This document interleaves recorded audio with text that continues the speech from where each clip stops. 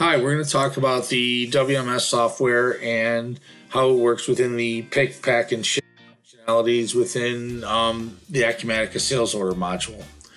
First thing starts with the sales order preferences, where we have options for our workflow. Acumatica allows you to use different workflows, all the way from picking and packing without shipping to picking and shipping, or pick, pack, and ship all together.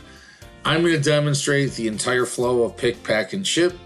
It has other items here for short shipment options. It also has some pieces here with wave picking, which is a different subject for a later piece, and how I want my flow. What do I want to see? What do I want to default all the way throughout the process?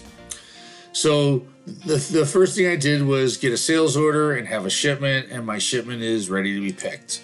So I'm going to come over to the pick part, and this is me duplicating what you would see on the guns. This is just an interface screen, so anything that I type in will be reflected via scan on the guns.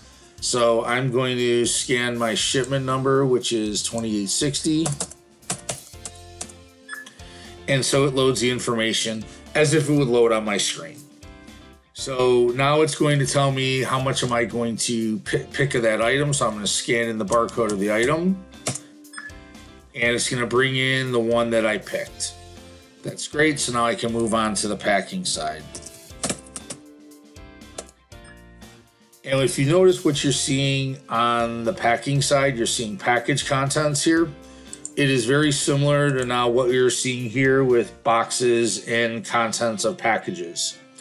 So from the gun, I'm going to scan my barcode of my box. I'm going to use a medium box here. And I'm also then going to put my item in the box here. And so now I've packed my items, it's ready to go. So now it's going to go on to the shipping piece. Now on the shipping side, it's going to look at a little bit more of what you're seeing, a little bit of what you would normally see here and what you would normally see here for rate settings. And on this side here, we're going to see if I had an entire rate shopping or freight system set, all my carriers set up, I could go out here and I could refresh my rates, and I would get everything that I'm all the different rates that I could choose for my shipping piece. It's already, and if I had an integrated scale, it would integrate with my scale and put my scale information directly here. When I'm done here, I go and I say confirm shipment. And if I was having the Device Hub program turned on, it's a monitoring software that's also used for automatically printing of your labels and automatically printing of your shipment confirmation.